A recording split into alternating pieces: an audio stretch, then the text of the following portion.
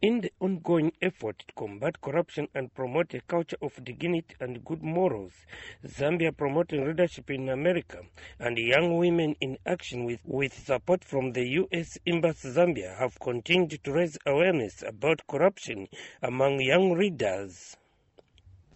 As part of this initiative, Zambia Leadership in America organized a debate between Mongu College of Education and Lyambai College of Education on the topic, Ignorance Among Adolescents Exhibits Sextortion in Colleges. Mongu Catholic College of Education Principal Barbara Nyambe officiated the debate. And one of the pillars of trying to fight corruption is being morally upright in whatever you do. So it is very, very important that whatever activity that you take, there are certain values of life that you need to bring on board. Trust, hard work, dedication, time management, just to mention a few. And I would actually advise you to use this tool called love.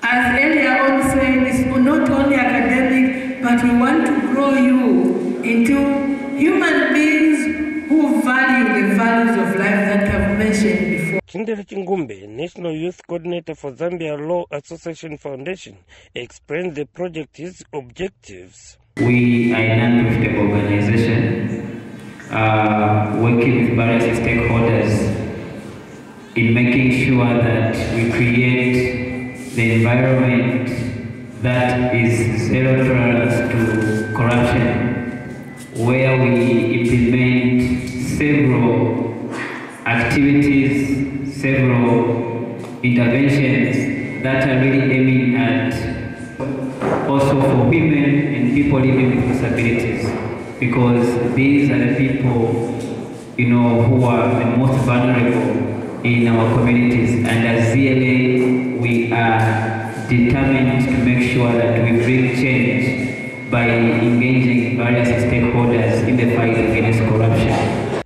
Students who participated in the debate shared their thoughts on the issue. We learned a lot of things, especially the topic that we're discussing about, which is extortion. We've learned a lot how it comes about and how we can protect ourselves from such. Right? So if you experience extortion at a point in life, please feel free, don't fear, just report anywhere you can. If it's in a college setting, you can go to the guidance and counseling office, you can go to the police. We should not involve in any one other issue of corruption that can end up someone to be in a situation whereby you cannot even come out of it. Community News in Mongu District, Western Province.